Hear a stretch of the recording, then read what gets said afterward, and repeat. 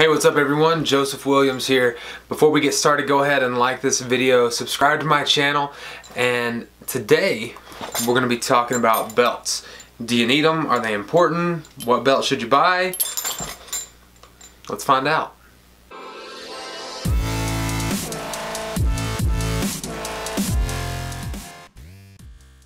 Hey, what's up everyone? Joseph Williams here.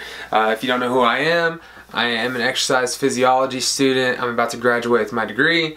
I am an exercise nerd. I've been involved in this for years and years and years. At jawsfit on Instagram, Twitter, etc., etc. So today we're going to be talking about weightlifting belts. Are they important? Do you need them? Who are they for? Blah, blah, blah. You know the whole spiel. So I first want to start out by saying that your belts go around your midsection, right? What everyone would perceive to be as your core, and technically your core is your trunk. It's everything from your hips up, and I say hips very loosely. It's more your pelvis, but it's everything from the lumbar up to the top of the thoracic, bottom of the cervical. Let's just call that your trunk, okay, and your core. So there are tons of muscles. I say tons. There are quite a few muscles that make up this section of your body. Now, primarily what everyone likes to focus on is what they consider as the core or the abdominal. And of course, you can't forget the low back. Now, these muscles are consisted of the transverse abdominis, the rectus abdominis, internal, external obliques, serratus anterior, your erector spinae, which are the two big long muscles that go on each side of your spine. And these are muscles, and we can go into some other ones, but primarily let's just talk about those, okay? We'll go into that side of things on a completely separate video. But primarily these muscles are to keep you stable and to keep you upright. If you look at their lines of action, especially in the abdominal, there's some running up and down, there's some running to the side, there's some running coming like this. It's a mess, okay? It's one of those, how do you work those? Honestly, once again, that's another video, but these muscles are supposed to keep you stable, right? Right? We can all agree on this? Yes, of course. These muscles are supposed to keep you stable, especially if you squeeze them tight. So if you're going to be doing like a heavy compound movement, such as a squat, a deadlift, powerlifters even do this on a bench. You want to keep that tight. If you keep your abdomen tight, it can help you reduce injuries or reduce your chance at injuries. So if the abdomen is so wonderful, who needs a belt, right? Well, actually, belts are really beneficial for a lot of people. We could go into many different philosophies. Bodybuilders like to use them to help with their waist. Power lifters, Olympic lifters like to use them to help with stability when going for maximal lifts. Primarily, most people who are going submaximally, there we go. I can speak. I said I'm an exercise phys major, not an English major.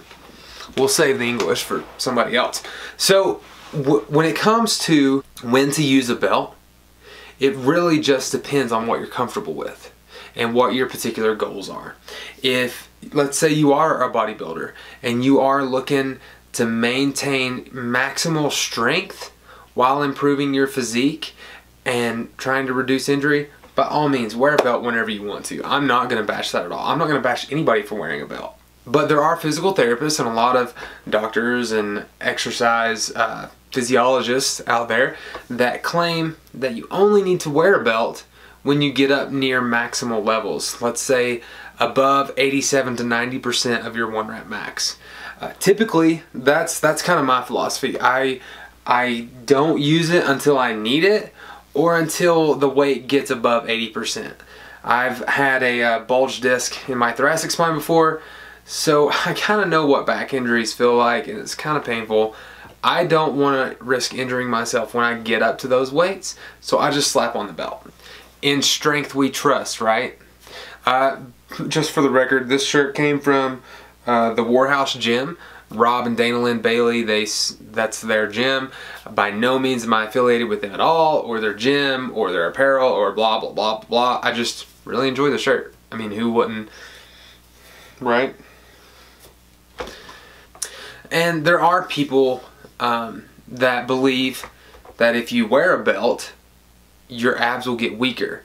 But as long as you're working your abs in some form or fashion, primarily isometric movements, you don't have to worry about your abs or your abdomen getting weaker. It's kind of counterproductive, you know what I mean?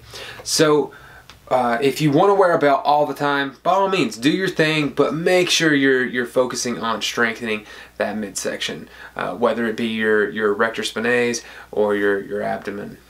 Some different exercises are planks or side planks. That, for example, that's an isometric hold. Now, when it comes to buying a belt, there are tons of belts out there, and I know that a lot of people struggle with finding the right belt.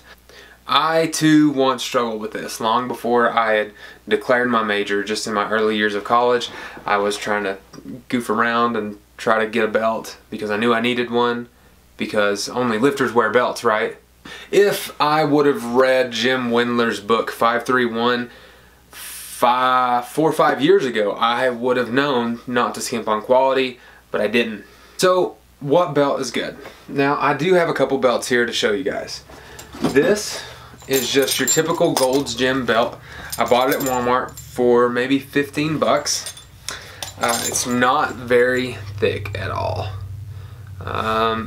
Pretty much the rule of thumb is the thicker the belt, the better. This is super stiff, so that was one thing that kind of drew me to it.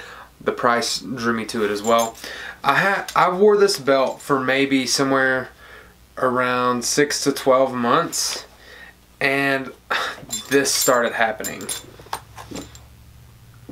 Super frustrated. I honestly was to a point where I was like, well, there's no point in using this belt anymore. I need to buy a new belt. And I struggled with trying to find the right belt. And finally, I decided to go with Rogue Fitness with their belt. This Olympic weightlifting belt had just came out. And what drew me to the Olympic weightlifting belt as opposed to the powerlifting belt is the powerlifting style belt is super thick. And I do a lot of Olympic lifting on top of powerlifting, so I didn't want that to get in the way at all of anything. So I decided to go with the Olympic lifting style because it does have the thinner front. Now, I do want to show you how thick that is. Super thick compared to this one. I don't know if you can see that, but this one just has a little bit of padding, which isn't really necessary and not something you want. The stiffer the belt, the better. That's why you want to go with a good, solid, thick belt. Now, the other thing about this belt is I've had this well over a year. I've used it multiple times a week for over a year. And I don't have much negative to say about it at all. It's getting a little worn here where you strap up. But honestly, it's held up so much better than that cheap belt.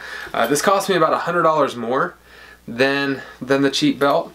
But I was actually working somewhere at the time and they gave out bonus money all the time, so I technically only paid for shipping for it, which was nice. Definitely helped me out a lot.